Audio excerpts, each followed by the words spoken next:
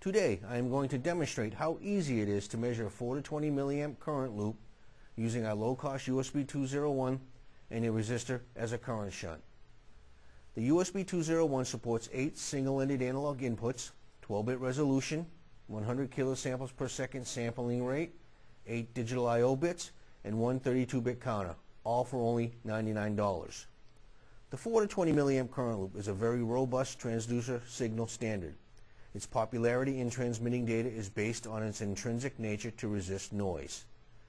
Requests for measuring a 4 to 20 milliamp current loop are very common. However, most analog input DAC devices are voltage centric, so measuring a current loop takes some additional signal conditioning. Now to set up our experiment. We will use the 250 ohm resistor as a current shunt, which will give us a 1 to 5 volt drop across the resistor.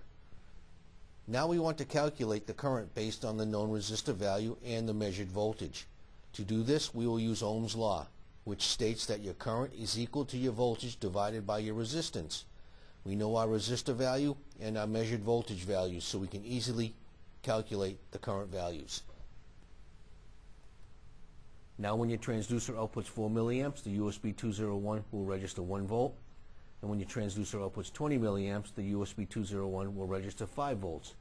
The data in between will be linear throughout the entire range. Next, you want to install the resistor. Insert one lead into the channel 0 terminal and the other lead into the analog ground terminal. Tighten down each screw terminal to form a good electrical connection and place your current source across the resistor leads. Connect your positive lead to the channel 0 terminal and your ground or negative lead to the analog ground terminal. For software, we will be using Measurement Computing's newest software application called DAC. First, you need to select a new configuration. Now under the Options panel, select Manual. Click on the Hardware tab and highlight the USB 201. Drag it onto the Device panel and release. Next, you will need to configure your USB 201.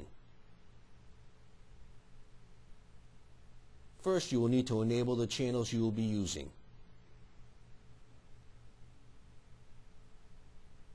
Today we'll be using channel 0.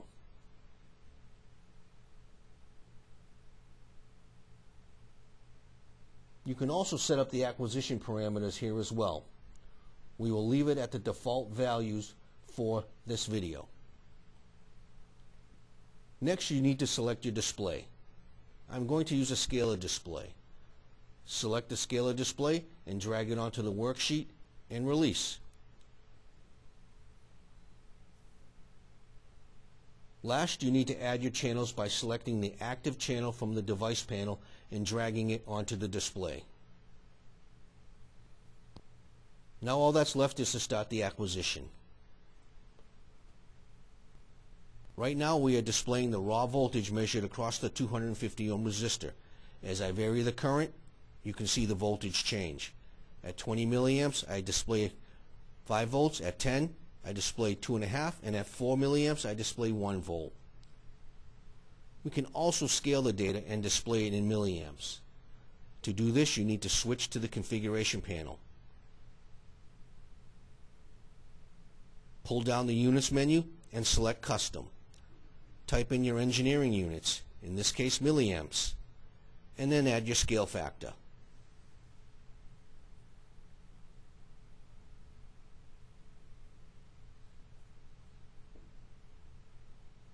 Now when we run the acquisition, you will see the milliamp label and your data will be multiplied by your scale factor, in this case 4, and when I vary the current output, I display in milliamps rather than voltage.